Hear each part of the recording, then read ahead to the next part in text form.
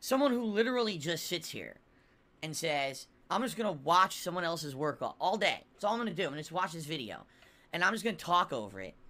And I don't really have much to add. I'm going to make a joke every once in a while or have a reactionary face like, stupid reaction or whatever, right? I don't think that that's valid content. And I never have. And I've told you guys that over the years. That's why I don't want to do that.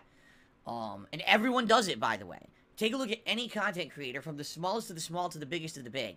When they have a day when they just don't want to do any work, they do a react video. Okay? It's called lazy. Here's the truth about love and relationships. True love and relationships are based on when someone is at their absolute positive rock bottom. Not when they are at their best, but when they are at their absolute worst. If someone loves you when you are at the bottom of your existence, that person is someone who will love you forever. And that's what I have with my wife, Kat. Because when I met Kat, I was the whipping boy of the internet. I was laughed at. I was, the running joke. I'd already had my accident. People didn't like me, all right? I barely had a positive thing said about me on the internet. And at the same time, I was having financial problems.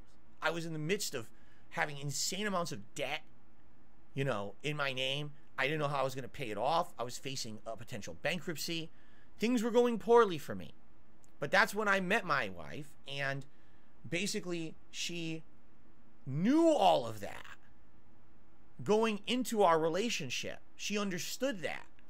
And still, on top of all of that, she still wanted to be with me.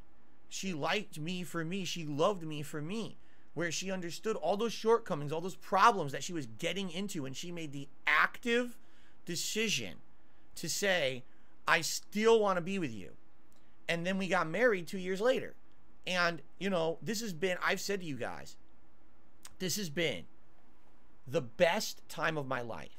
Because regardless of the fact that I am at the lowest end of me being a content creator. Like I said, I'm a fringe content creator.